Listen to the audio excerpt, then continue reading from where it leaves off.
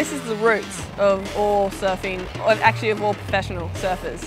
Is, you know, we started out doing like contests in our hometown, and then we'll venture out and travel up and down the coast. So it's quite a grounding thing.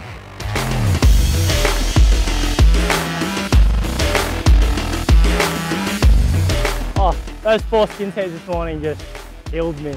It's so important. I mean, you're with your close mates and everyone wants to do well for their club, so it's tough sometimes, nerve-wracking. Way more nerve-wracking doing this than one of the heats in the QS.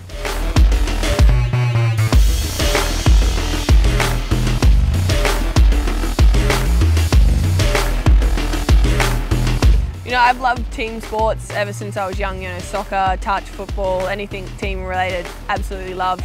And I love this now, except that, you know, it's a team sport, but you're out in the ocean by yourself, so it's like, it's all on you. It's more pressure than I've ever felt competing on the World Tour, so it's, that's definitely a new thing.